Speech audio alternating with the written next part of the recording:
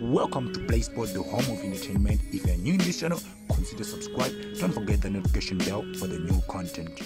Mamelodi Sundowns to enter race with chief for overseas-based striker. The Namibian has undergone a successful surgery in what head coach Rulani Mokoena described as related to a sports hernia. However, there has not been specific dates on when Shalulile is expected to return to full fitness. Sundowns have not yet identified local targets and are likely to search for a striker that fits their profile abroad.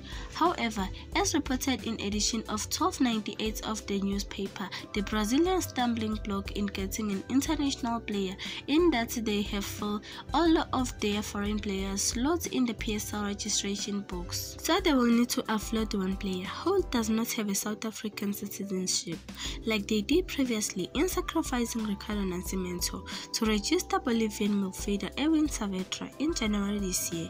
Given that predicament, a South African-born striker based abroad, Dino Ndlovu, could be on their radar. Ndlovu, who plies his trade for Chinese Super League side Changchun Tayatai Reserve, is reportedly open to a move back to Mzansi should the right offer come his way. So this is the end of the video. Please don't forget to subscribe and turn on the notification button for more videos.